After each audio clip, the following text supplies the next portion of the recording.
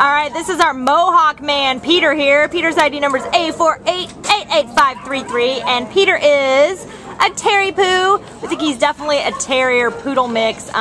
He's had a really nice short haircut there, except for his awesome mohawk. You can see he's just grooving and chilling.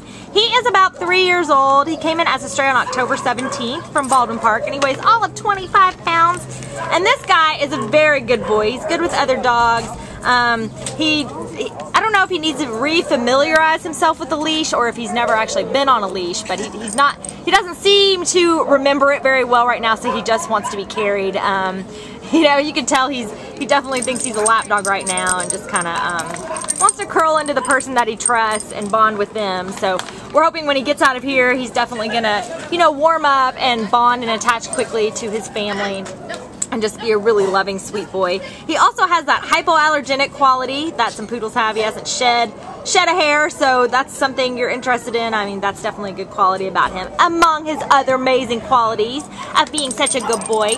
So if you are looking for a cool dude with a cool mohawk like Peter, then you can come on down to the Baldwin Park shelter and check this guy out. He is awesome. Yeah, good boy.